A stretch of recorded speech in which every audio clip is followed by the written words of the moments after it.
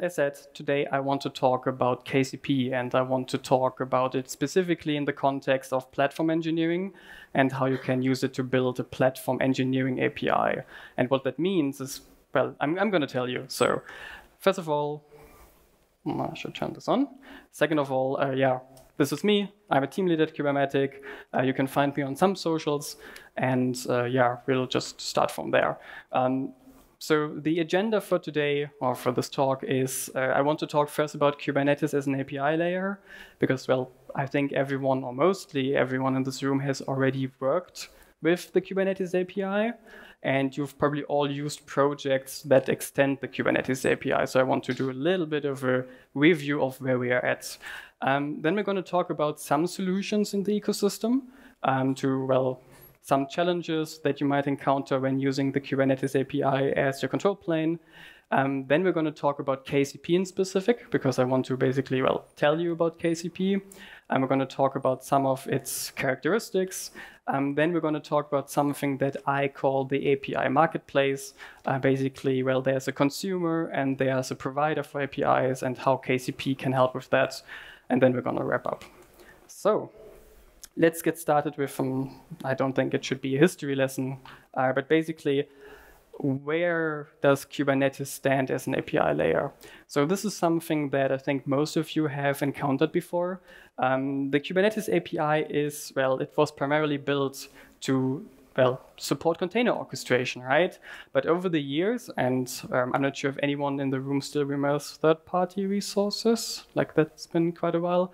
But the CRDs have basically allowed us to extend a very specific pattern of the Kubernetes API, and that's the Kubernetes resource model.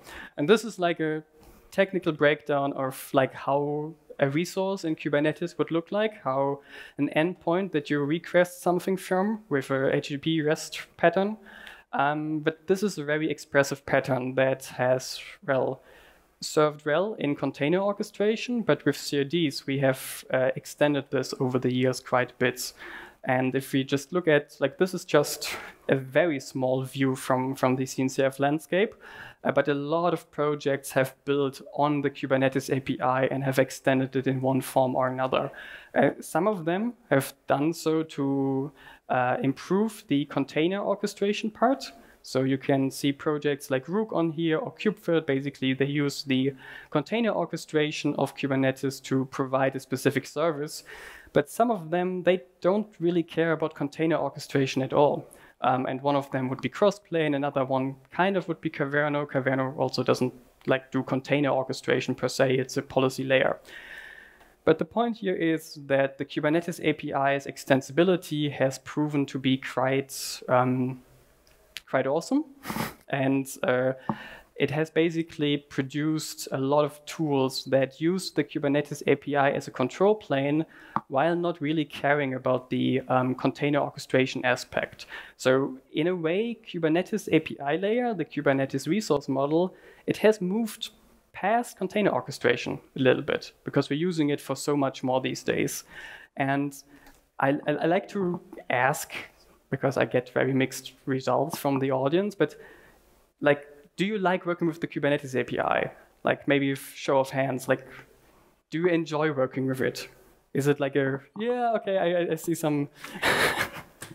But overall, I would say it's a pretty solid API layer. It's something that has like developed over the past 10 years. There's a lot of things built into it: authentication, authorization, admission control. We now have, lately we have admission policies written in CL, I'm not sure how to say it. But the Kubernetes API is a pretty advanced kind of framework to provide declarative APIs. And these don't have to be related to container orchestration. As you can see from the projects that we just saw, not all of them are doing that. Now, the thing is, with the advent of using the Kubernetes API as a control plane, there have been some challenges, I believe. So you all know that, well, a CRD is cluster scoped. That means once someone installs a CRD, well, no one else can install the same API type. There's going to be a clash. In addition, not all of these projects really need the container orchestration part. So if you want to just use the Kubernetes API as a control plane for APIs, but you maybe don't care about container orchestration, then maybe you don't need the full thing. There have been some projects that try to make Kubernetes API or Kubernetes clusters more efficient, to make them more lightweight, because you might want to use them at scale, because within a Kubernetes cluster, within a Kubernetes API, you don't have a really good set of security boundaries. So one of the concepts, either this or either this or a similar solution, you can see in several projects these days. Hosted control planes is a term that has been, I think, coined relatively recent, but the concept is around for quite some time. So if you need multiple Kubernetes APIs because you want to separate teams, or you want to give them their own Kubernetes clusters because you need a lot of them, you host them as workloads in Kubernetes. And this is a way to make it more efficient. So you spin up an API server, an etcd, a scheduler, and you put them on a Kubernetes cluster. You don't give them their full dedicated nodes. And through that, you can save some resources because you can, push them around as Kubernetes workloads, dynamically scale them when you need them. But still, this means that you're running a copy of all the components for every control plane, every Kubernetes API that you want to have.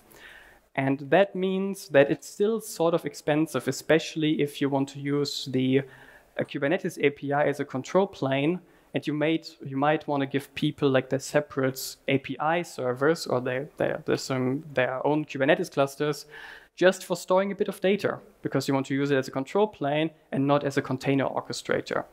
So what if we took it one step further? And what if instead we partitioned one single API server? So what happens if we create, partitions on a single API server that serve as dedicated or as separate Kubernetes APIs? Because then we can maybe use one data store, we can use the same process to serve a multitude of Kubernetes APIs. And this is what in KCP we're calling a logical cluster. Because in KCP, what we basically do is you share the same API server, you share the same data store, but on top of it, you partition based on the name of the logical cluster. And each logical cluster here, it kind of works the same way. So if we just jump back here, so in this slide, we have 3 Kubernetes APIs we can talk to. In this one, we do as well. And from the outside, they all feel like separate Kubernetes APIs, but they're served by the same project, by the same instance of KCP. So this is the idea, to make Kubernetes APIs even more a commodity, make it rather easy to request them, and basically spin them up in seconds, because you don't need to wait for an etcd to start, you don't need to wait for an API server to start. It's just there because you create a new partition on an existing data store. So now with this kind of central concept, what is KCP in the first place? So KCP is a horizontally scalable control plane for Kubernetes-style APIs. So this takes the Kubernetes resource model, the thing that I talked about earlier, and which many projects have already adopted beyond the container orchestration, and creates kind of a control plane just for APIs. So whatever kind of API you want to offer, as long as it's a declarative API, you can basically put it in the Kubernetes model, and you get a ton of things for free. You don't need to think too much about authentication or authorization. You use Kubernetes Airbag. You use the admission policies that just were added to Kubernetes. Like all these things, they already come from Kubernetes, because there has been 10 years of research and development going into that. So why write your own API if this is basically where you can start off? KCP is a project that started in 2021. Since 2023, like September, October, I think, we got accepted into the CNCF Sandbox. So it's a vendor-neutral project that many different organizations are contributing to build this kind of foundation for building something on top of it. Because it's an API layer. So that means, and this is where platform engineering comes in, well, for platform engineering, you probably want to build more on top of it. you want to maybe build a front end, or maybe you want to do it with Backstage or a similar project. Maybe you have maybe you want to build a SaaS and you need an API for that. So why not use something like the Kubernetes API to offer that? So yeah, and this is basically where all the different kind of interests meet and build this foundational technology. Sometimes we call it a framework, but I think that can be a bit confusing because it's not a framework, it's something that you start, but it's something that you build on top of. So KCP is more or less a modified Kube API server that you start. Now let's talk about why or what KCP adds on top of the Kubernetes resource model and why it can basically help you. So workspaces are a multi-tenancy unit of isolation in KCP. Because we talked about this earlier, logical clusters, they are their own logical Kubernetes API endpoints. That means these will have dedicated APIs. Like every workspace creates a logical cluster in the background, and the logical cluster will serve different APIs.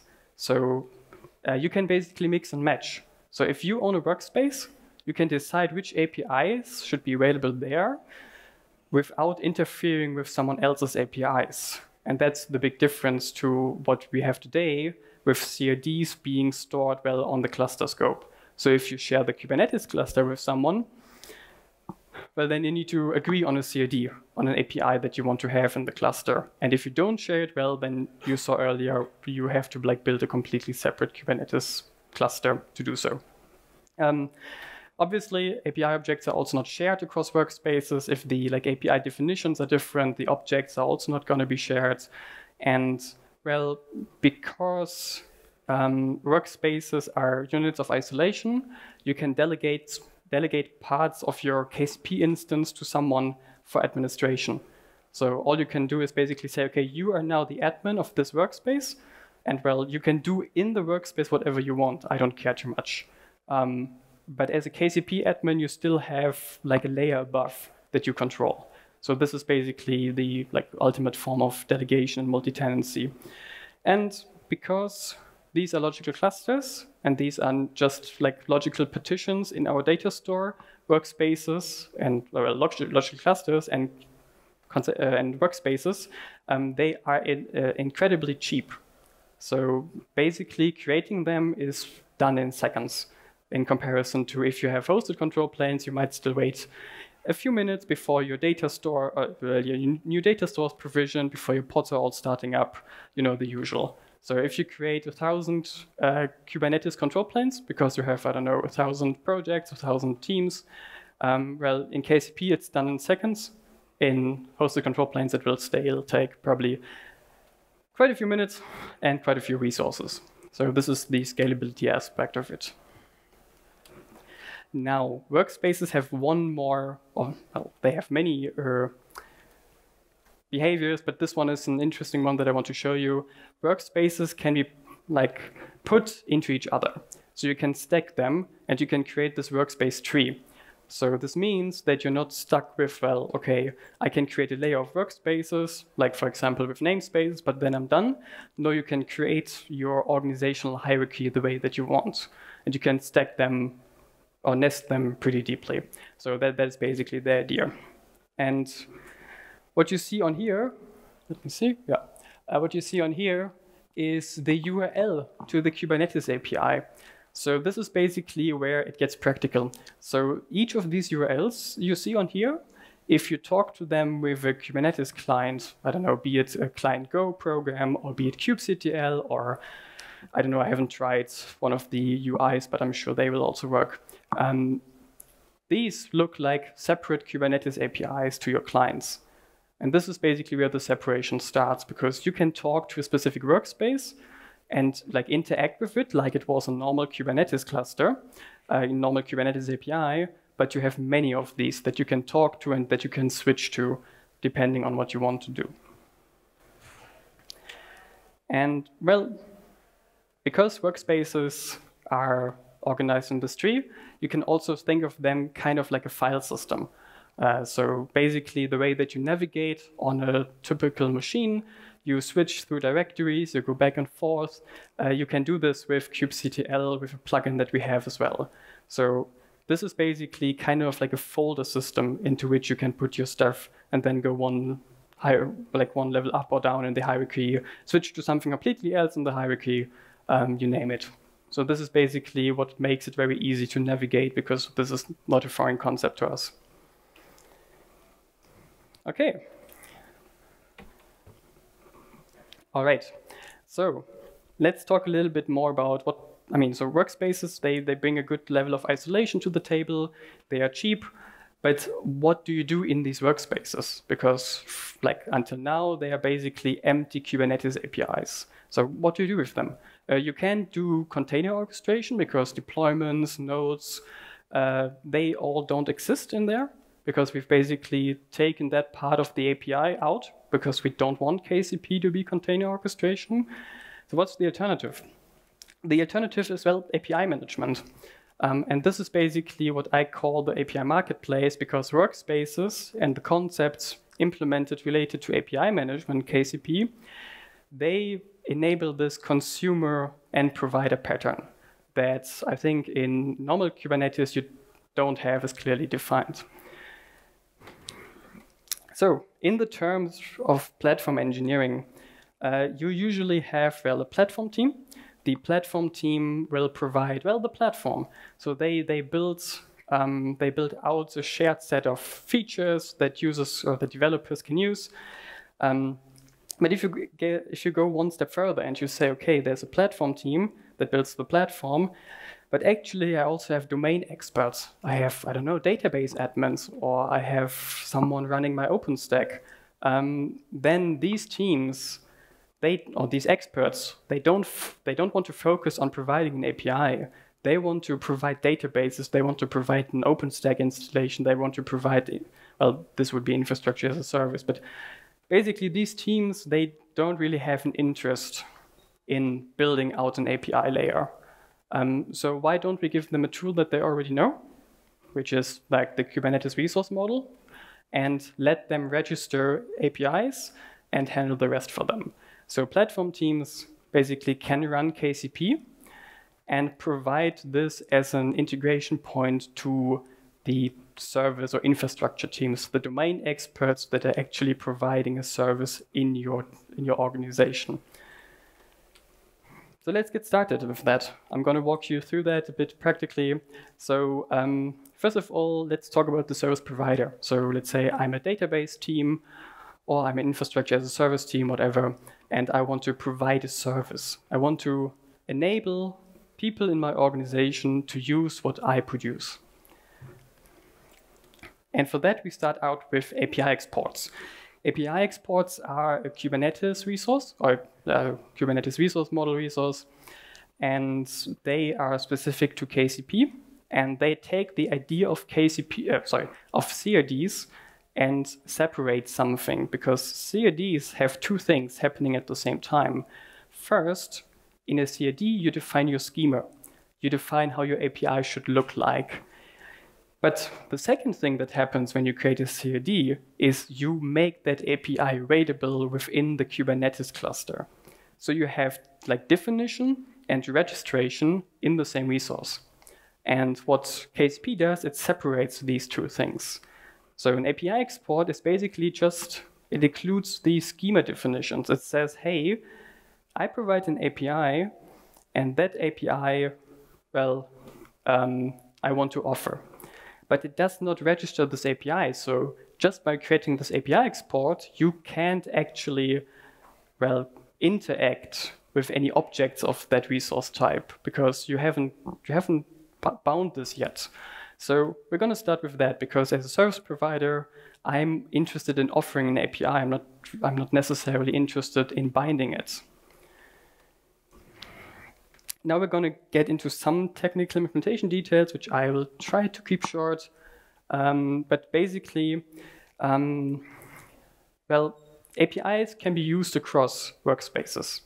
But that, of course, means that you have some of these boundaries that we earlier established between workspaces torn down. So you need to be careful about that. And to make sure that, well, someone providing a service doesn't need to have access to all workspaces to work through the objects and reconcile them. You can implement a Kubernetes-like controller. It's very, very similar to what you would do with stock Kubernetes, and to talk to something that's a virtual workspace. And the virtual workspace provides a proxied view of the data within KCP, and it filters based on what you have access to. So for the API export, I will just see the resources that that are created from my schema. So basically, if I have a virtual workspace, if I have an API export, and I don't know, I offer pizzas and certificates. I don't know, that's not combination, but bear with me. There are objects in different workspaces. There's one in root org A. There's one in there are a couple of ones in root org B. And I need access to all of them because I need to reconcile them. We're still doing reconciling. This is no different from Kubernetes. And that means I'm going to talk to the API export virtual workspace. I need the right airbag permissions for that. And then I will be able to see all these objects and reconcile them. So this is basically how you provide these services across different workspaces. Rather technical, we're just going to move on from that because the consumer side is also part of the interesting bit here. So I said the API export is just the schema definition. It's not yet the registration with an API. And we can look at this here. So I'm not sure how many of you have seen this before, but when your kubectl or most other clients talk to a Kubernetes cluster, they first do an API discovery. So they look at, okay, which API resources are available, and kubectl here even has a command to look at that. And we can see here that workspaces are actually just an API that is registered. So that means to create a workspace, I create another object of the type workspace. That is basically all there is. And KCP dog foods its own technologies. So what you see here, the workspace that you see here, it comes from an API binding. And this is basically describing the intention, hey, there's an API export, that's the schema definition. I want that API available in my workspace. And this is another one of these things where you can, you can break, no, not break, but because it's intentional, but you can traverse workspace borders. Because this is basically where you start. You say, I want an API export, and that API export is maybe provided by a whole different part of my organization, because, well, that's the consumer and the provider pattern. So I'm referencing an API export not only by its name, but also by the path to its workspace. And this is basically where an API binding starts. And this is the second part of the known CID thing. It's the intent to have this API available. And yeah, KCP does the same thing for its own APIs. So the workspace API, it's only available because each workspace is bootstrapped with this API binding. So there's nothing special in what KCP does for itself, basically.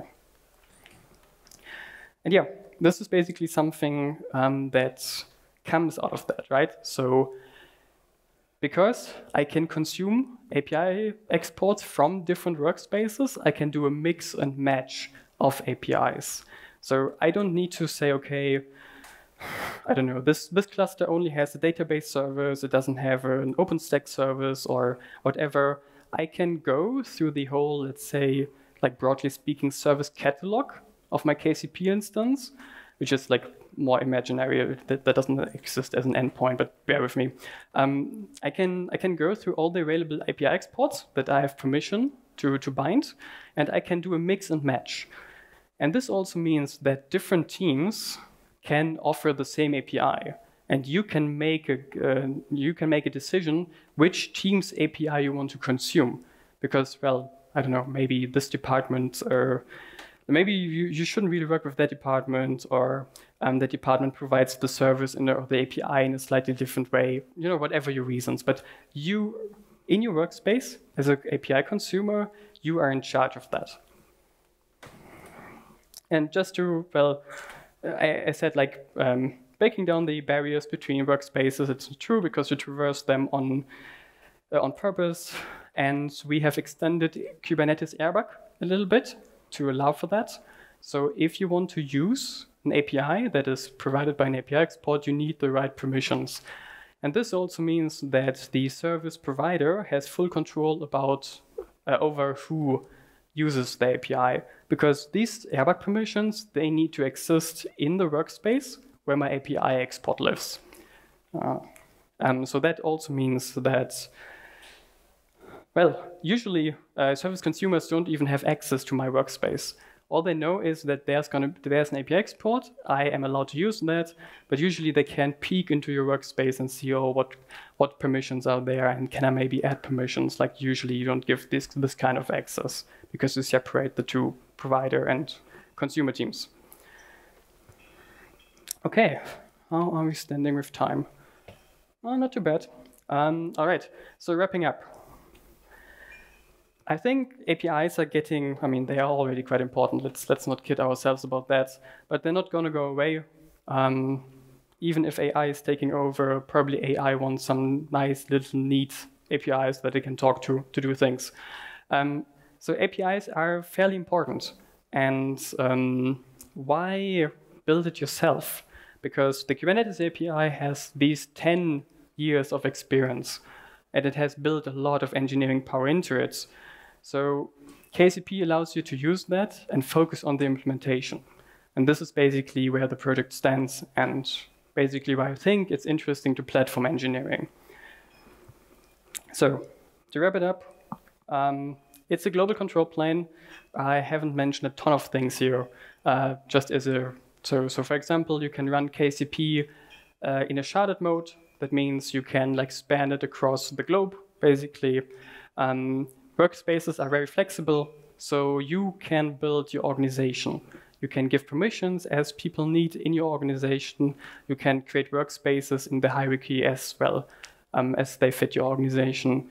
And because we all already know it, or most of us maybe have like written a controller or an operator before, we're all familiar with the tooling. Like building something for KCP is incredibly easy based on what we already have. It's a bottoms-up approach. And yeah, because of that, I just want to like end with inviting you all. If this sounded interesting to you, the KCP community would be very glad to have you. There's a quick link here to our website where you'll find like all kinds of information, our Slack channel, our bi-weekly community meeting, our GitHub repositories, our getting started guides. So thank you very much and hope to see you soon.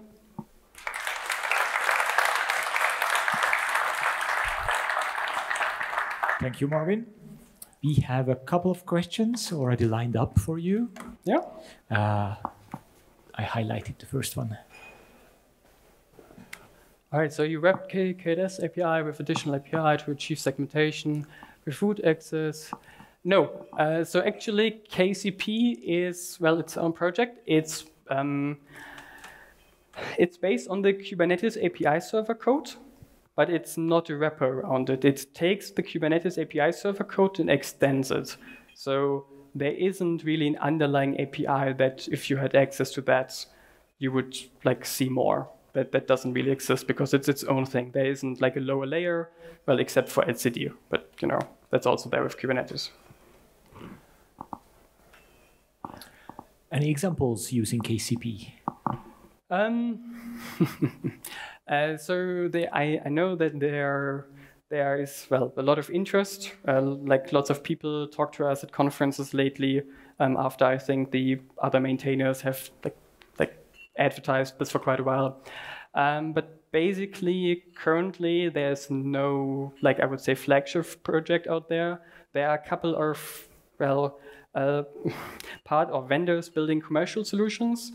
But yeah, I don't think they are currently, let's say, open about their adoption of KCP. So yeah. Okay. Testability, sorry, this one. How a resource built on KCP testable? How would you test them on Kubernetes? And there's not really a difference there. So I don't know. Then the same answer as how do you test them on Kubernetes? So All right, and this one would you put your providers next to KCP, or would you prefer to build a bare bones API server? I'm not sure what providers exactly means in this question, but well, so KCP, same as with Kubernetes, you build controllers, and they provide your API functionality. So if you register an API and someone creates an API object from that, well, nothing happens, right? You need a controller that does the reconciling. So KCP works the same as the Kubernetes API server. It doesn't have these it doesn't have like a way to plug in controllers. So you write your own controller and run it next to KCP. I think that hopefully is what it meant. People are getting ideas. That's probably a good thing. Put in front of regular KDOS operators to split their view. No, that's currently not possible. Right now we have a soft fork of the controller runtime library. So if you want to build a controller for KCP, you would basically need to use that fork for now. We are working with upstream to get changes into controller runtime that allows you to reconcile multiple clusters, and that would basically fulfill the need that we would have in KCP to build controllers. But your controllers need slight adaptation, so that's usually the case. All right, I think. Thank you very much, and let's give a hand for Marvin. Thank you.